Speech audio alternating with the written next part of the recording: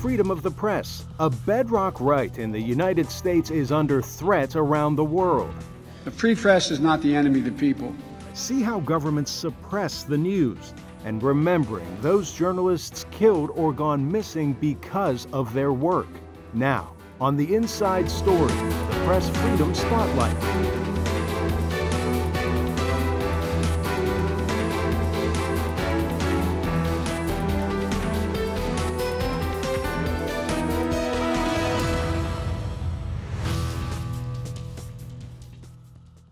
Hi, I'm Katherine Gibson, VOA's congressional correspondent. We're outside VOA headquarters, which represents a cornerstone building block of American society, freedom of the press. It's part of the First Amendment to the U.S. Constitution, along with freedom of speech and religion. But freedom of the press is not practiced everywhere. That's why we celebrate May 3rd as World Press Freedom Day, to spotlight transparency so government answers to the people it governs. World Press Freedom Day also gives us the opportunity to remember the journalists who are imprisoned for their reporting or killed while trying to do their jobs. Vera Hirich is one of them. My colleague from Radio Liberty was found dead on April 29th after a Russian missile hit her residential building in Kyiv. She is among 20 media workers killed since Russia attacked Ukraine in late February. Vera Hirich was 55 years old. Also under assault in Russia's war against Ukraine, factual information, especially for those living in Russia. VOA's Arash Arabasadi begins our Press Freedom Spotlight. Propaganda, laws aimed at discrediting credible media, website bans, arrests. Moscow's assault on a free press ramped up as Russian troops invaded Ukraine. In doing so, Russia's media freedom rating declined, moving it closer to the bottom of the 2022 World Press Freedom Index produced by Reporters Without Borders, or RSF. The annual index classifies a record 28 countries as having very bad media freedom. They join the likes of China, which is exporting censorship beyond its borders while amplifying Kremlin propaganda. Under Beijing's influence, Hong Kong registered a dramatic decline, ranking 148th out of 180 on the index after a series of raids and arrests shuttered pro-democracy news sites. Ethiopia and Nicaragua also registered steep declines after moves by authorities to suppress, censor, or block media. More troubling, says RSF, is the impact media polarization and disinformation has on society. In 2022, it's really undeniable that media polarization and information chaos are really fueling social divisions in ways that are pretty new. Power grabs also impacted the media environment, in some cases wiping out years of progress. The coup in Myanmar marked a 10-year setback for media rights, with journalists detained, media licenses revoked, and many news outlets returning to exile. In Afghanistan, the Taliban pledged to uphold press freedom, but instead imposed restrictive laws and blocked female journalists from the airwaves. Media outlets are facing financial hardship after bans on entertainment and advertising cut revenue. And in Ethiopia, the war in the Tigray region with the communication blackouts and restricted access resulted in a 13-point drop to 114 on the index. A disappointing result for a country that just 3 years ago was lauded for its reforms. The downward trend in authoritarian tactics have spread, says RSF. There is a contagion effect with authoritarian regimes, and when we allow a culture of impunity to exist where authoritarians are allowed to go after journalists, harass them, arrest them, beat them in the streets, or even kill them, it has a knock-on effect. It emboldens that same authoritarian to do it again next time, and it emboldens other authoritarians who are watching to do the same. The U.S. made a slight improvement compared with 2021, but journalists and media outlets are flagging barriers to coverage, including of state governments and protests. We typically find that this is either due to just a blatant disregard for the laws governing open records or open meetings, or they're simply misinterpreting them. An individual is misinterpreting whether a journalist can be present at a particular event. Democracies play an important role in safeguarding press freedom, but RSF finds this rise in disinformation and propaganda is having a disastrous effect on independent news. For Sir Juan K. Joe, I'm Arash Arabasadi, VOA News.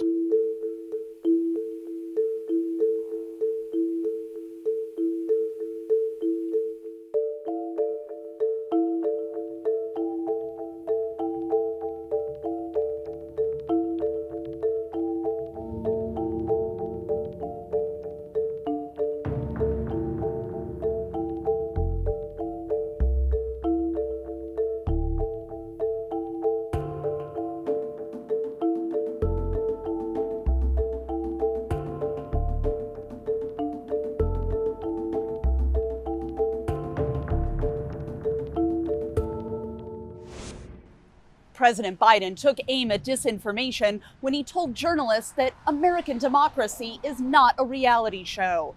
Biden spoke to the annual White House Correspondents' Dinner, an event celebrating journalists and their work. Acknowledging there have been significant changes and increased pressure in the news industry, Biden emphasized that truth matters. A poison is running through our democracy. Of all this taking place, with disinformation massively on the rise, where the truth is buried by lies and the lies live on as truth. What's clear, and I mean this from the bottom of my heart, that you, the free press, matter more than you ever did in the last century. No, I really mean it. I've always believed that good journalism holds up a mirror to ourselves to reflect on the good, the bad, and the truth. 9 have been killed reporting from Kyiv, struck by a kamikaze drone strike after a shopping mall attack, shot in the neck while documenting Ukrainian fleeing, killed when Russian missiles hit the television tower in a residential neighborhood. One journalist from Radio Liberty just killed days ago. So many of you telling the stories and taking the photos and recording the videos of what's happening there. The unvarnished truth showing the destruction and the devastation and, yes, the war crimes. We honor journalists killed, missing, imprisoned, detained, and tortured, covering war, exposing corruption, and holding leaders accountable. We honor members of the press, both national and local, covering a once-in-a-century pandemic where we lost 1 million Americans. A generation reckoning on race, an existential threat of climate change. The free press is not the enemy of the people, far from it. At your best, you're guardians of the truth. President Kennedy once said, and I quote, "Without debate, without criticism, no administration, no country can succeed, and no republic can survive." The First Amendment grants a free press extraordinary protection. But with it comes, as many of you know, a very heavy obligation to seek the truth as best you can, not to inflame or entertain, but to illuminate and educate. I know it's tough, and I'm not being solicitous. The industry is changing significantly. There's incredible pressure on you all to deliver heat instead of shed light, because the technology is changing so much. The system is changing. But it matters. No kidding, it matters. The truth matters. American democracy is not a reality show. It's not a reality show.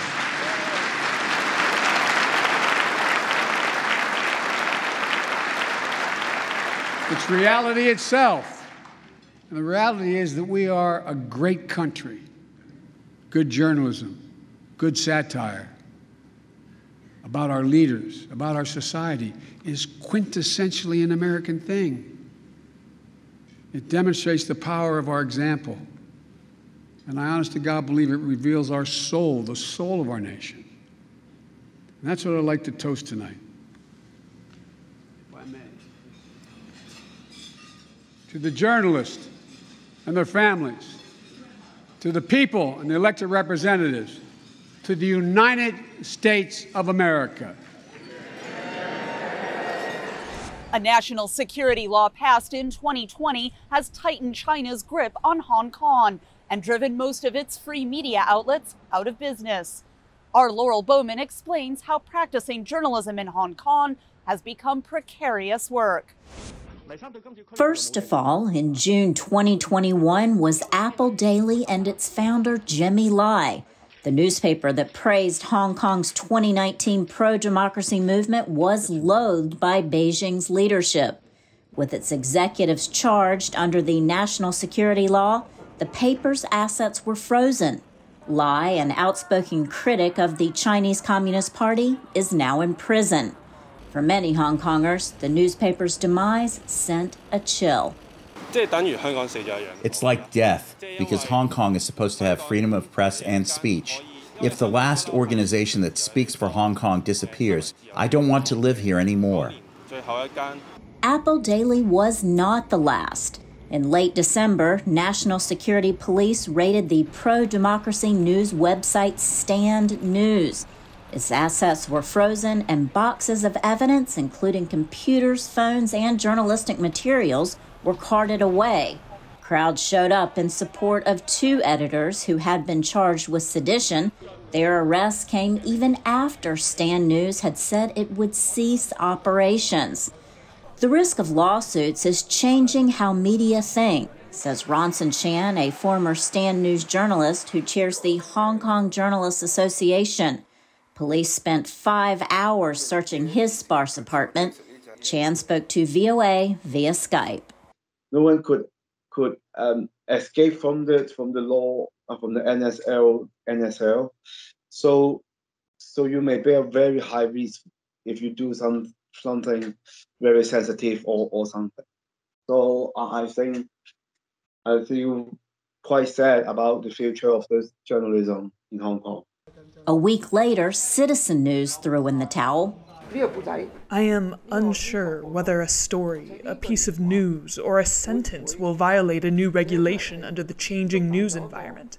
If I can't confidently let my reporters continue to do what we are doing, then I should stop.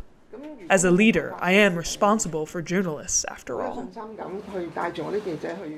She added that journalists need to feel safe in their jobs. Hong Kong Chief Executive Carrie Lam says Western governments critical of the news outlets' closures don't understand Hong Kong law. Journalists are respected, but they must practice their trade properly, she says. If you breach the law but package yourself as a practitioner in the press, then we need to see through that, to be able to tell what's actually happening, and the law enforcement department should take action. Press freedom advocates say it's a precarious time to be a journalist in Hong Kong. I think here in Hong Kong at the moment, journalists are distressed, they're frightened, they're despairing, but they're trying to get on with their jobs as best they can. I mean, it's a tough time if you know Hong Kong the way it used to be. This place used to be probably the freest in Asia, this part of the world for the press. Now, with pro-democracy media closing and laws making journalists wary of covering political news, that freedom appears limited. Laurel Bowman, VOA News, Washington. Press freedom is challenged in both overt and subversive ways. For example, sexual harassment. From Nairobi, Victoria Munga shows us how women are fighting back in Kenya's newsrooms. Gathoni Kuria's negative experience with a supervisor at a Kenyan media outlet derailed her plans for a career in journalism. I went to pitch an idea to him, and he was just looking at my hips intentionally, very intentionally. Like I'm speaking to him, but he's like just looking at my hips and then going up to my breast and not looking at my face. Kuria worked at the same media house for 2 years, trying to launch her career in print and broadcast. But she says rejecting sexual advances from a supervisor changed that trajectory. Her harasser wasn't interested in her professional growth. He did not really care whether I published or not. He did not even sweat or struggle to even tell me go do a certain story unless I came up with an idea. And that idea would be merged up sometimes with someone else's story. So you see, I became almost like just a trophy seated at the desk. Kuria's former supervisor told VOA her claims are ridiculous and suggested she report them to the police. Kuria's case isn't isolated. Around 65% of female journalists surveyed in Kenya say they face physical or verbal harassment. The figure puts Kenya top of a list of 20 countries included in a study by the World Association of Newspapers and News Publishers, or one IFRA's Women in News organization and City University of London. The study also shows in about 80% of cases, women do not report the incidents. One way to curb the problem is to highlight it, say local advocates. Create that open environment and safe spaces for people to talk about sexual harassment. Then the person who wants to hide in the secrecy of it to harass their victims will, of course, they will feel exposed. It can be hard to secure justice too. Harassers risk being fired, but they still find work elsewhere. So the Association of Women Media in Kenya is creating a special committee to help bring suspected attackers to court. There are cases where we've had even an intern raped at a gunpoint in Kisumu. But if you look at even how that case was handled, the media house sat, listened to the case, found the guy guilty and fired him. But after he was fired, went to another media house. So the cycle continues. There's no redress. There's no punishment. There's no justice for the victim. Kuria for now has abandoned her aspirations to be a journalist, but media advocates hope the Women in News study will shine a light on sexual harassment in the newsrooms and offer support for reporters like Kuria. Victoria Amunga for VOA News, Nairobi. One of the ways governments suppress and persecute journalists is through vague laws against offensive communication, which serves to stifle criticism of the leaders of a country. Journalists in Uganda face that situation daily. Halima Uthmani explains from the capital, Kampala. The online television station Digitalk is still recovering after Ugandan security forces raided their office in March, confiscating equipment and arresting 9 staffers. Digitalk administrator Farida Bikobede says she was beaten by security forces while in custody. So they will target the parts of the body that you will be afraid to show. So even you, I cannot come in them, and unless I'm mad, I cannot come in. They come in front of the camera and dress and show people. Even when I was beaten in my stomach, the bleeding is internal. Author and Digitalk founder Norman Tumuhimbise says security personnel put a hot leather blanket over his face. They asked him why he continued to annoy the state. He says by writing books that are critical of President Yoweri Museveni and his family. If our leaders were reasonable enough, they would instead award us for giving them prophecies and wonderful ideas through which they can change this country. No one's at a personal level. I am not against Mr. Museveni and his son or the entire team of those tax beneficiaries, but I am against any form of administrative mismanagement of this country. Uganda's security forces deny torturing and abusing the journalists. The Digitalk workers were released on bail, but were charged with cyber stalking and offensive communication, which could get them up to 7 years in prison. The Human Rights Network for Journalists, Uganda, says there were 131 attacks on media last year, and many were intended to scare them away from covering sensitive issues. So you really see that journalists towing lines of covering the political dissent, of covering the transition in this country, political transition, but also criticizing the first family and not in a safe haven. It's a very dangerous area for anyone. Uganda's information minister denies any risk in reporting on or writing about the president or his family, but he warns there is a legal limit. But also use especially the digital platforms to insult, to abuse, to offend, and some of those communication is definitely against the law of Uganda. So in some instances, security officers may swing into action if somebody is publishing excesses. The 2021 Press Freedom Index shows that in the past 5 years, Uganda has more than 700 documented cases of human rights abuses and violations against journalists. Halima Uthmani for VOA News, Kampala, Uganda. According to data collected by the Committee to Protect Journalists, 27 journalists have been killed so far this year. 8 of them took place in Mexico. Sydney Johnson explains what's happening to make Mexico such a deadly place for journalists to work. Loved ones and colleagues mourn the loss of yet another journalist in Mexico. Reporter Armando Lenar is the 8th journalist killed in 2022. Media members are demanding justice for Lenar and others, like Heber Lopez. He was fatally shot in Oaxaca State in March after publishing a report on corruption and receiving threats for years. We demand justice to the federal and state agencies because we, the journalists, need to have the guarantees in order to work. What happened to Heber, what they did to him in front of his family, is very complicated because he didn't deserve this, and neither do we. Lenar was shot just 6 weeks after his colleague Roberto Toledo was killed. Their deaths mark a violent year for Mexico's media, with 4 journalists killed in January, 2 in February, and 2 in March. 34 Mexican journalists have been slain for their reporting between 2011 to 2021, according to the Committee to Protect Journalists. Nearly every case is unsolved. Protests calling for an end to the violence took place in more than a dozen cities across Mexico. U.S. Senators Tim Kaine and Marco Rubio are urging the State Department to work closely with Mexico to ensure media are protected. We journalists would like to find in the federal and state governments solidarity with the press, but we see indifference and direct attacks in other cases. It seems to replicate what they do in Mañaneras, to prosecute critical journalists. This seems to be replicated in the States.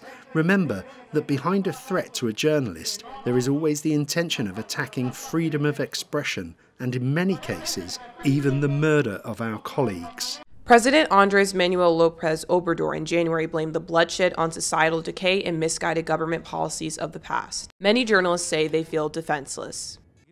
The silent scream is to say, look at us and listen to us, because we are tired of being ignored and killed by this government and all other governments. They want to silence the press, but are in fact trying to silence society. With violence rising, Mexico's journalists take part in an increasingly dangerous profession. Sydney Johnson for VOA News.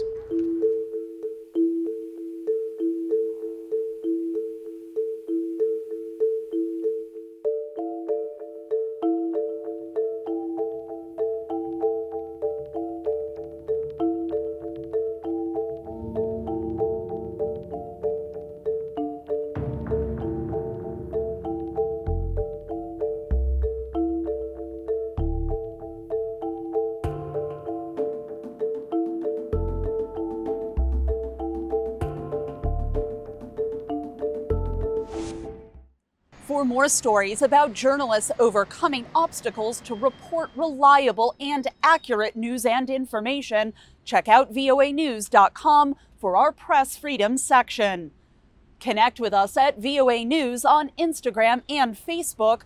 I'm on Twitter at KGYP, that's KGYP. I'm standing in front of our wall of honor.